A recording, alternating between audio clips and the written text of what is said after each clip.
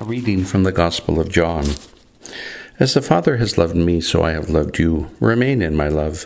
If you keep my commandments, you will remain in my love, just as I have kept my Father's commandments and remain in his love. I have told you this so that my joy may be in you, and your joy be complete. This is my commandment: love one another as I have loved you. A man can have no greater love than to lay down his life for his friends. You are my friends if you do what I command you. I shall not call you servants any more, because the servant does not know his master's business. I call you friends, because I have made known to you everything I have learned from my Father. You did not choose me, no, I chose you, and I commissioned you to go out and to bear fruit, fruit that will last. And then the Father will give you everything you ask him in my name. What I command you is to love one another. The word of the Lord. In the Second World War, a Franciscan priest was arrested for speaking against the government. His name was Maximilian Kolbe. One day, someone robbed some bread from the soldiers' dining room, and the commandant got together all the prisoners to find out who was the thief. But they did not find the thief, so the commandant chose 10 men to die. One of them, the father of many children, began to cry, and Father Maximilian offered to take his place to die to save this man. So Father Maximilian Kolbe is now a saint of the Church, and the man whose life he saved was present in St. Peter's Square in Rome on the day that he was canonized by Pope Paul VI on October the 17th, 1971. This news came to mind as I see the connection with this week's Gospel. Jesus says, "No one has greater love than this, than to lay down one's life for one's friends." Indeed, that was fulfilled that day in the heroic act of the co-worker. I can only imagine the terror of that moment, but that one of his fellow prisoners did not think twice to save him. That we might all be friends like that we might all have friends like that. Jesus speaks so beautifully about the love of the Father and calls us to remain in my love, just as I have kept my Father's commandments and remain in his love. He says, "Love one another as I have loved you." With 5 words, Jesus transforms himself into our model of love, our ideal of love, as I have loved you. We know that this love is very difficult, if not impossible, to achieve, just like the bravery of the co-worker. Yet we know that with God all things are possible. Nothing is impossible to God. What distinguishes that love that Christ speaks of? There are 3 words that for me speak of that love inspired by and blessed by God: self-giving, forgiving, and thanksgiving. Jesus showed us what it means to give of oneself, not only in his earthly life and ministry, but in his suffering, death, and resurrection. From the cross, he shows us the depths of self-giving, of sacrifice. The cross becomes the pulpit from which he speaks to us of love.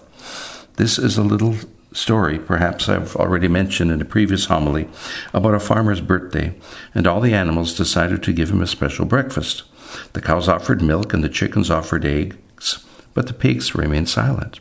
Finally, the other farm animals complained to the pigs that they were not giving anything to the breakfast. Then one of the pigs said, "That is easy for you it is a contribution. For us it is a commitment." Jesus doesn't want contributions of love when we feel up to it, when we like, when it suits our schedule. He wants a commitment of love when it is difficult, when we are short-tempered, when it is not involving our most favored person. Self-giving is that example of love that inspires people to do things not only in the name of love, but also in the name of God. Then love is forgiving. If we truly love, we must forgive as we want to be forgiven. Over and over again in the Lord's Prayer we say, "Forgive us our trespasses as we forgive those who trespass against us." Yet how difficult it is to mirror these sentiments when someone's words or actions cut like a knife in our heart and we feel disrespected or taken for granted. Again, from the cross, Jesus speaks to us of forgiveness. "Forgive them, Father, for they know not what they do." Here he is proclaiming his love for us. There he is giving, again, an example of true love, inspiring forgiveness. This is how much we are loved. Our challenge is to love and forgive as we are loved and forgiven. We celebrate the forgiveness of God in the sacrament of reconciliation. The third quality of that love that mirrors God's love is thanksgiving. We should be filled with the spirit of gratitude, with the realization how much we are loved by God. In our better moments, we know and experience that love, but sometimes that knowledge and experience appear short-lived in our memories. Many times, attitudes of the lack of thanksgiving, the lack of appreciation abound. The famous actress Helen Hayes wrote about her experience as an 18-year-old actress on the day that World War I ended. While many went out to party and celebrate, she decided to go to St. Patrick's Cathedral and give thanks. She thought there would be no one there. The church was so packed, she had to pray her prayer of thanksgiving from the front steps. Thanksgiving and gratitude should be a part of our lives and our vocabulary, that we are constantly giving thanks to God for His love and His blessings. May our lives reflect these realities of self-giving, forgiving, and thanksgiving.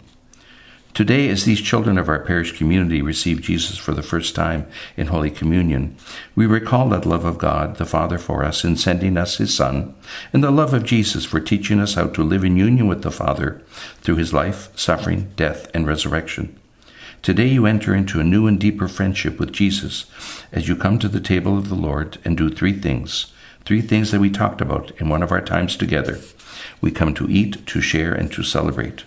Just like around our table at home, we to be healthy, we come to this table to be healthy in our spiritual life, our life with God. Just like we share around the table at home, how our day has been, what are our joys and concerns, at this table we share our prayer and our songs. Just as around our table at home we celebrate special events, birthdays, anniversaries, graduations, first communions, we celebrate each day that we love one another, that we care for one another's well-being, and that we are healthy and strong. As you receive Holy Communion and return to your pew to be with your family, say a prayer of thanksgiving to Jesus for this sharing in His life. Pray to always seek to be forgiving of others, and pray to be generous in sharing your gifts and talents. Then the grace of this sacrament will be real and visible to all whom you know and love.